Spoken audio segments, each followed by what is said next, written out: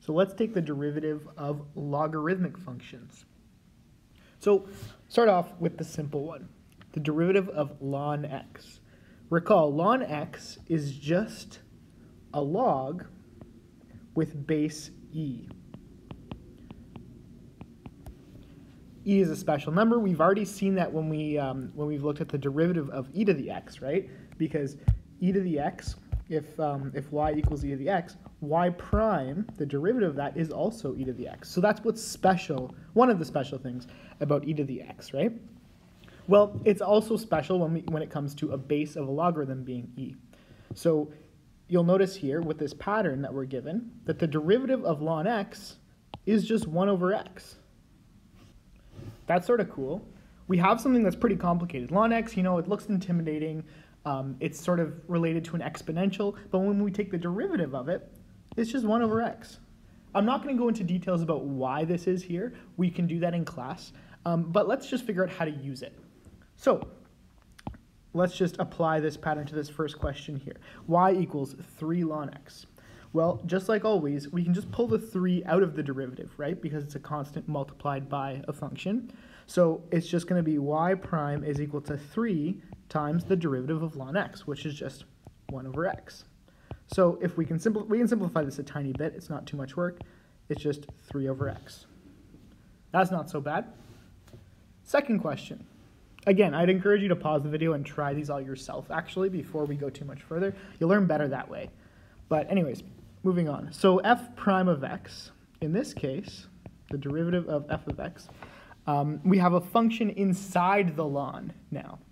Right? So what are we going to use? Which one of our derivative rules are we going to use? Well, we know that the derivative of ln x is 1 over x, but we have a function inside. So whenever we have a function inside another function, we should be thinking chain rule, right? And essentially how this is going to work, instead of x inside the ln, we have this 2x plus 5. So it's just like saying 1 over 2x plus 5, and then we multiply by the derivative of the inside, which is what the chain rule tells us, right? Derivative of the outside function times the derivative of the inside function. So the derivative of 2x plus 5 is just 2. There we go. Not too bad. Again, we can simplify by putting that 2 in the numerator, but it's the same thing. Moving on. This one looks a little bit complicated. We have ln x minus 3 all to the 5. So let's take the derivative of that using the chain rule again. G prime of x is equal to, well, it's going to be 1 over x minus 3 to the 5, right, times the derivative of what's on the inside, that x minus 3 to the 5. So the derivative of that is going to be 5 x minus 3 to the 4 times the derivative of what's inside. This is a chain rule inside a chain rule, and that is just 1, right? The derivative of x minus 3 is just 1. So we don't really need to include that part. So that's the derivative of that. Again, we can simplify if we wanted to. This actually simplifies rather nicely because you'll notice there's an x minus 3 in the numerator and an x minus 3 in the denominator. So if we were to simplify this, we'd end up with something like this, 5 over x minus 3. That's actually pretty simple, no? Interesting that it turns out like that. We can see why it turns out like that because there's actually another way to solve this problem. If we think of our log rules, our rules of logarithms, might be a little bit rusty, but remember what we can do. So I'm just going to rewrite this function. When there's an exponent inside the log, what can we do to that? We can drop it down in front of the log. So this is like saying 5 ln x minus 3. Right? We can do it for logs, so we can do it for ln as well, because ln is just a special type of log. So now let's take the derivative of this. Well, the derivative of this, g prime of x, is equal to, again, the 5 is just a constant that we can pull out of the derivative, and then the derivative of x minus 3, ln x minus 3, is 1 over x minus 3 times the derivative of x minus 3, which is just 1. So this also simplifies to 5 over x minus 3. You'll notice that they're the same answer. Pretty interesting that it simplifies that much. But that's why. It's because that 5, lns allow us to bring that 5 down in front. So it's up to you which way to choose to do it, but clearly this way is simpler, right? If we realize we can just bring that 5 down in front. So always be looking out for that when we're taking derivatives of logs. So what happens if the base isn't e? If we're not using ln, we're just using another log. It's a little bit trickier, not much trickier, just a little bit tricky. Similar to how when we did the derivative of exponentials without base e, with other bases, we have to apply a sort of correction factor to account for the fact that the base is not e. Same thing here. So it's very similar, 1 over x, but we also have to multiply the denominator by ln of whatever the base is, right? So 1 over x ln k. Notice how the base has to be a positive number, obviously, because we can't take the log of negative numbers, at least not in the real numbers. So anyways, let's take the derivative of this first thing right here. Y equals 3 log base 10 of x. So again, we're going to pull that 3 to the outside of the derivative, so it's just going to sit out there. And then let's take the derivative of log base 10 of x. According to our pattern, what do you think it's going to be? Well, 1 over x times ln of the base, and the base is just 10. There it is. So really, if we simplify this just a little bit, it's going to be 3 over x ln 10. That's it. So again, this just compensates for the fact that the base is not e, because if we were to plug in e, if base e was here, ln of e is just 1, right? So that part would go away. All right, next question. Again, pause the video here. Try these ones yourself. I think you should be able to handle them by now. Unpause when you're ready, and I'll go through them quickly. Okay, so this one, f prime of x, we're going to use the chain rule, right? Because there's a function within a function. So the derivative of log, well, what's the base on this log? Remember, when there is no base shown, we can assume that the base is 10, just like your calculator probably does. So if we do this, it's going to be 1 over 5x, just 1 over the thing inside the log, times ln of the base, so ln 10. And then because we have to use the chain rule here, don't forget to multiply by the derivative of the inside, which is just 5. There we go. If we simplify this, you'll notice that this happens a lot when you take the derivative of logs. These 5s actually do cancel out. So we end up with something pretty simple, 1 over x ln 10. Okay? Let's go on to the next question. G prime of x equals, well, again, this is a case where we have an exponent inside a log. We're going to assume this whole thing is inside the log, right? So when we have an exponent inside the log, we can actually bring that down in front. So I'm going to rewrite this before we actually take the derivative as 3 log base 2 of 2x plus 5. We saw last time that it makes it simpler, and it does make it simpler here. We have to use the chain rule one less time, right? Because we don't have to worry about the derivative of this thing to the power of 3. So it actually does make it easier. So now let's take the derivative. That 3 we can leave outside of the log. So we're going to get 3 times. Now the derivative of log is 1 over x, and x in this case is 2x plus 5, right? Times ln of the base, so ln of 2. And then we have to multiply that whole thing by the derivative of the inside, which is just 2. There we go. So there's our answer. Again, we can simplify this. This is a simple simplification. We might as well do it. 6 over 2x plus 5 ln 2. There we go. So notice how if we have the opportunity to take the log or the ln of both sides, in calculus, it's way easier to take the ln of both sides. Just keep the base as e whenever we can, because not only is the derivative of e to the x simpler, but the derivative of ln of x is simpler than any other base. So not only will we have to take the derivatives of things with logs in them, but logs can actually be very useful for taking the derivative of other things, and you'll see why. First of all, we have this equation here, y equals x squared plus 3 to the power of x. Is there any rule that we can use to take the derivative of this? You might be tempted to use the chain rule, right? And in the chain rule, what we do, and the power rule, what we do is we pull this x down in front, subtract 1, and multiply by the derivative of what's on the inside. You might be fooled into doing that. You actually can't do that because we have an exponent that is a variable. You can only do that when the exponent is a number. Because this is more like an exponential equation, right? There's an exponent that is a variable. But it's also like a polynomial equation because we also have an x that's part of the equation, right? So a little bit more complicated, right? How do we take the derivative of something like this? Do we need another rule for it? Turns out we actually don't need another rule. We can use what we know about logs. The thing about logs is that logs have some useful properties, such as the log rule that you can bring down that exponent, right? The power rule for logs.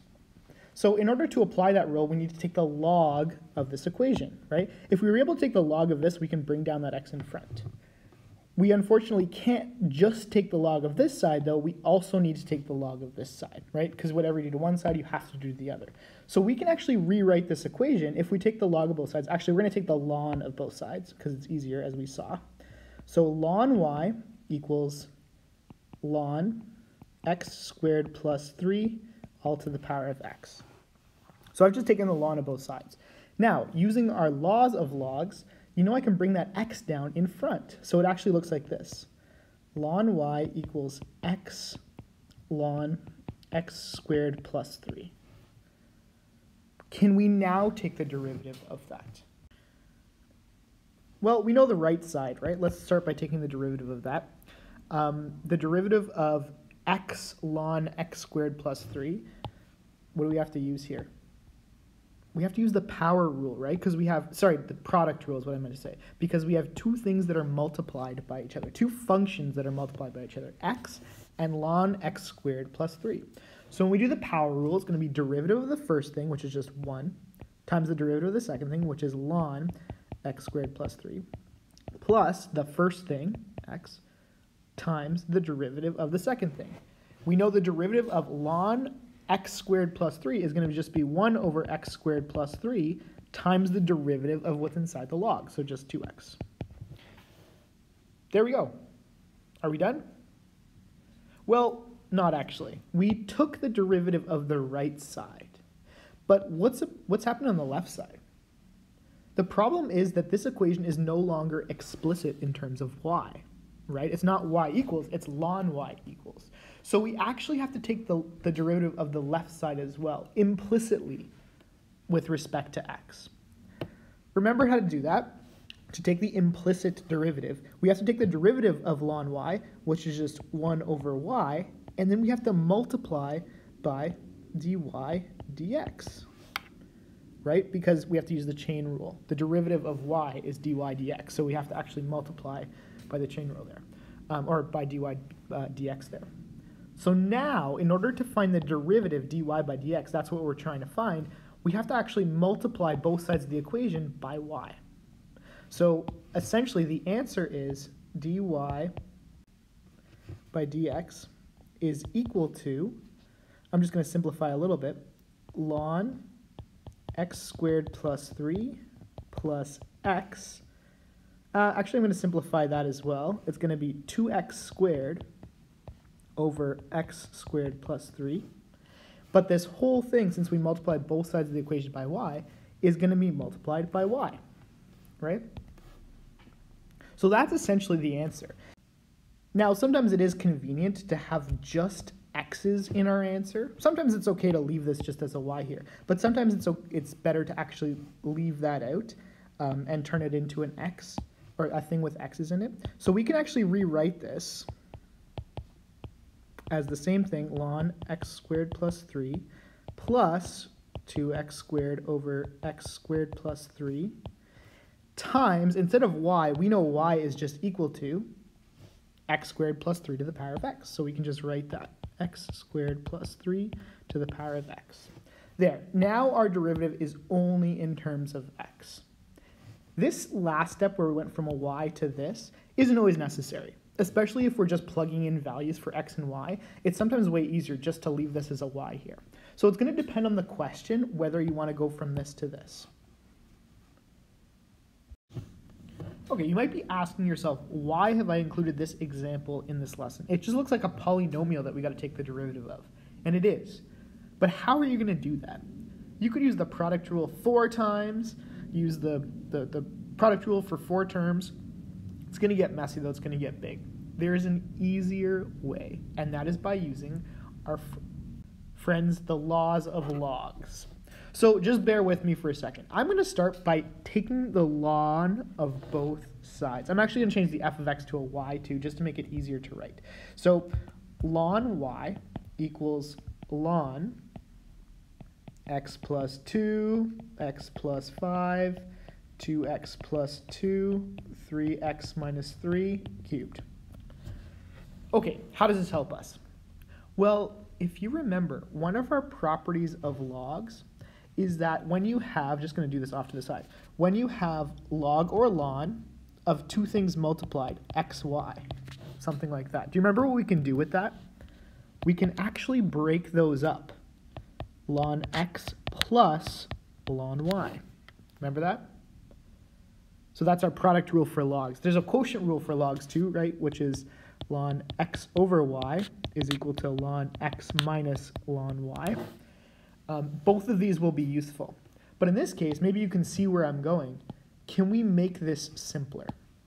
We can, right?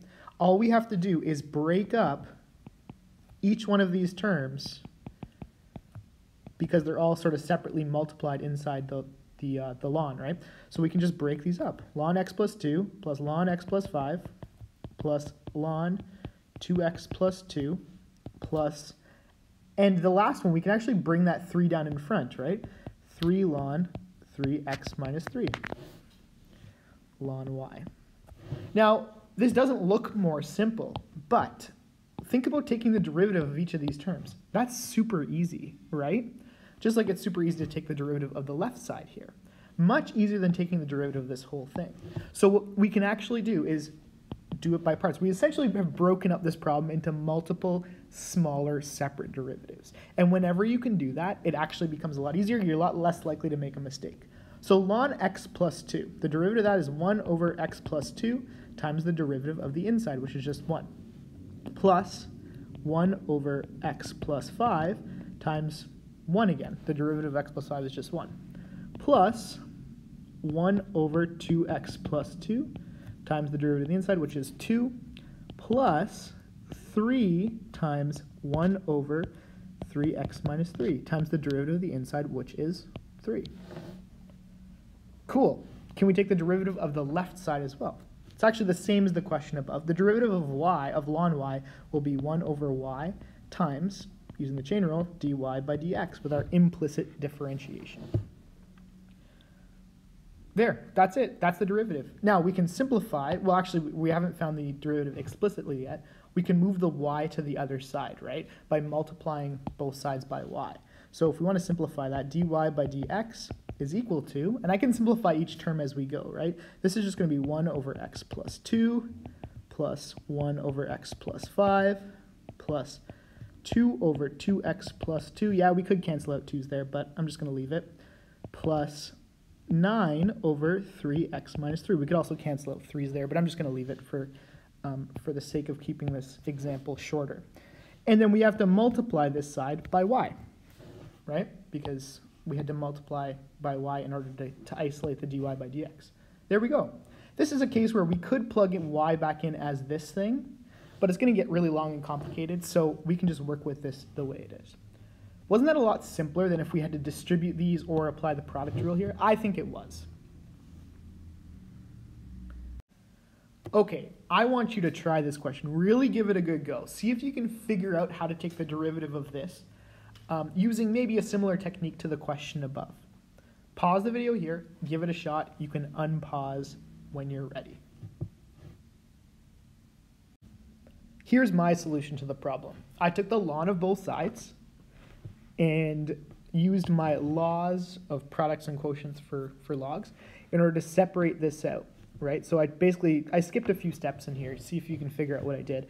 I basically took the log of this plus the log of this. These are multiplied, right? So you add together the logs or the lns, and then this is in the denominator. So it's like subtracting the ln of that, right? Then I took the derivative. And again, I skipped a few steps here. See if you can figure out exactly what I did. But essentially, I took the derivative of each of these separately and then simplified by multiplying by y on both sides. I left it just as a y here. Didn't want to rewrite out this whole thing because usually this is okay for a final answer, especially when we're just plugging in values. You could also solve this problem by using the quotient or the product rule and the quotient rule of derivatives, but I think it gets a little bit more messy. You end up here with something actually that's not too bad, right? If you had to plug in a number there, that's not the end of the world. It's not that pretty, but it's not the end of the world. Taking the derivative of this, you would have to use product rule, chain rule, quotient rule. It would get rather big rather quickly. There you go.